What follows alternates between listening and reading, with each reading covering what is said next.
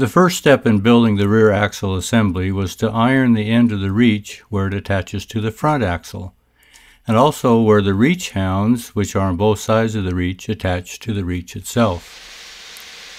Now the top and bottom plates on this reach are 1/2 inch thick by 5 inches wide, and the side irons are 1/2 inch thick by 4 inches wide. These have to be fitted to match the curves and the angles of both the reach and the reach hound joints. The reach itself is 4 inches thick, but it tapers to 2 inches at the end where the kingpin and where it also attaches to the front axle. So where this is tapered, we take this 1/2 by 5 iron and shape it to the curve of the reach, and then we heated it up to kind of hot set it onto the reach. This burns off the high spots and allows us to file off that, and it gets a good honest fit when we go ahead and get ready to bolt these two together. Now this is the complete set of irons, the top and bottom plate, the side irons, and also the end cap that goes around the end of the reach. This is 1/2 inch thick by 2 inches wide, and it gives strength to the kingpin that will go through this end. We haven't drilled it through the wood yet, but we will when all the iron is assembled. This is bolted to reinforce the stress that is on that reach end, both in front and in the rear of where the kingpin will be. Now these irons for the side are shaped for the curve of the reach, and they're also shaped where the reach hounds need to come and attach to the reach itself. So we're going to pin these in place in the front of the reach, but we're actually going to start to assemble them at the back of the reach. So we're going to clamp these irons in place with them pinned, and then we're going to shove the reach back, and by doing so we're bringing the reach hounds into the iron where they need to be finally assembled.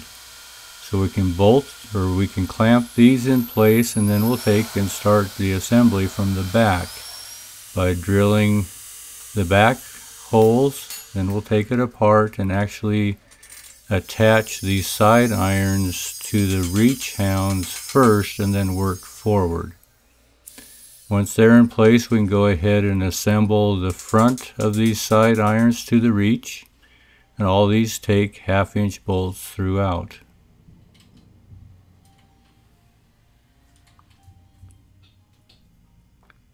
Now we can put the top and bottom plate, and you can see where the kingpin hole will be, and we're going to line all these up, make sure they're in the right position. We'll go ahead and clamp and drill and bolt these, and when they are all bolted in position, then we'll actually take and drill the 1.5 inch hole for the kingpin.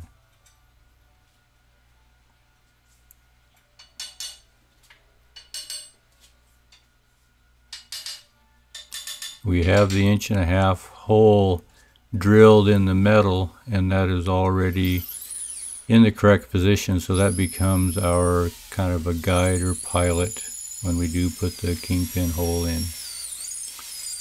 So this is just drilling and assembling the 1/2 inch bolts that are necessary to hold the top and bottom plate.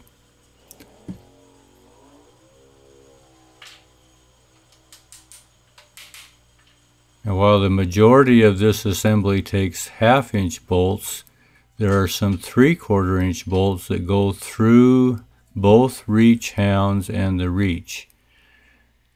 So here we're going to put these through, and they have nuts on both sides, and this will keep the reach hounds in their proper place. And then there's a 1/2 inch or a 1/4 inch plate, excuse me, that goes on top with 1/2 inch bolts. So this completes the assembly of the front half of the rear axle. Now when we put the axle on the back side of the reach and the reach hounds, there are irons that we have machined saddles into that will actually have the the axle sit on. The horn and bumper will go on the back of the reach, and then we have axle clips that will clamp over the axle cap and keep everything in place. So Calvin here is adjusting the saddles on the reach hounds, and when he does so, we're going to take and triangulate the axle to make sure that it is square and runs properly when it is in use. The horn and bumper goes in the center on the reach, and these axle clips are assembled over the axle cap, through each reach hound, through the reach and the horn and bumper, and then everything is bolted securely with 7/8 bolts. So here we have the back side of the rear axle assembly. And while we have this axle cap on, now is a good time when we took and made sure all the hubs are going to clear the axle caps. The last thing to do is to assemble the brakes. There's 3 sets of irons. This iron goes over the center, over the reach, which is a type of a mortise and tenon that is shown here on an old one. And then on the left side, this is an iron that's 1 inch thick, 3 inches wide, and it has a little saddle in it.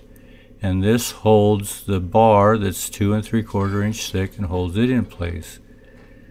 So this is where we took the 1x3 iron, heated it up in the forge. We made a little form to go into the press, and this is made of the 2 3/4 inch size bar that the brake handle itself is made of, and we're going to press this in to make the saddle that will receive the brake handle.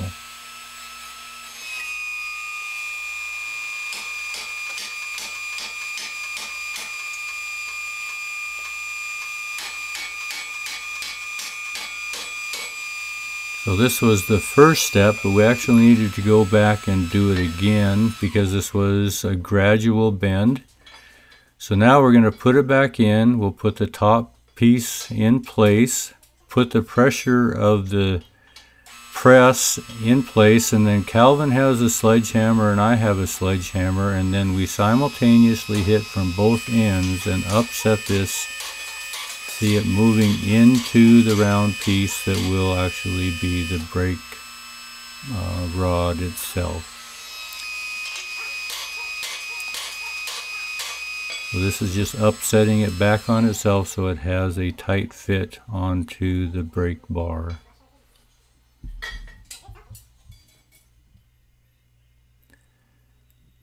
Now we needed to make the brake handle itself.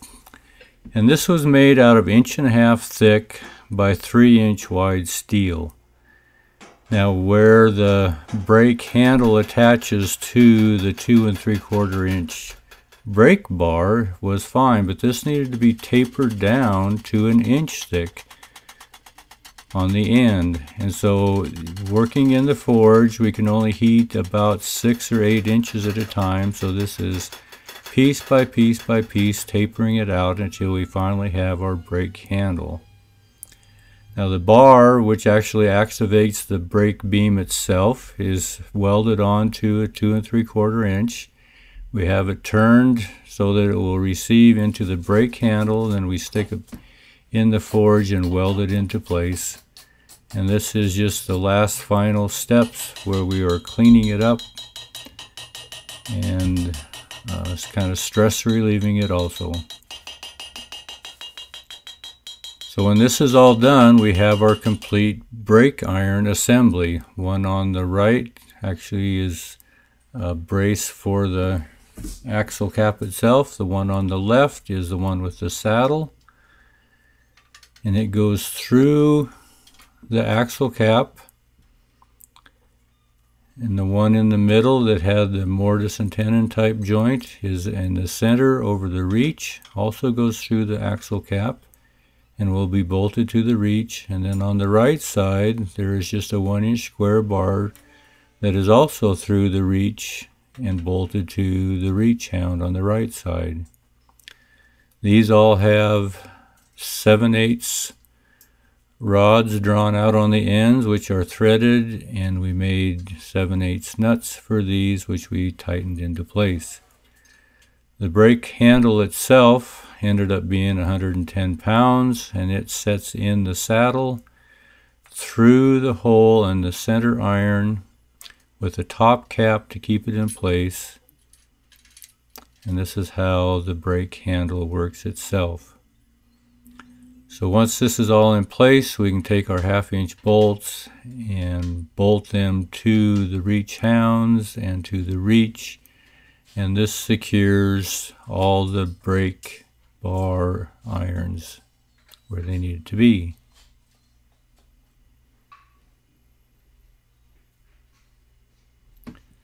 So this completes the rear axle assembly. Here we have the front irons. Also show the back irons with the axle clips, all the brake handle irons which hold the brake but also stabilize the rear axle cap, and of course we do both of them the same. So we appreciate you watching. This is where we put some oil on them and how it will attach to the front axle.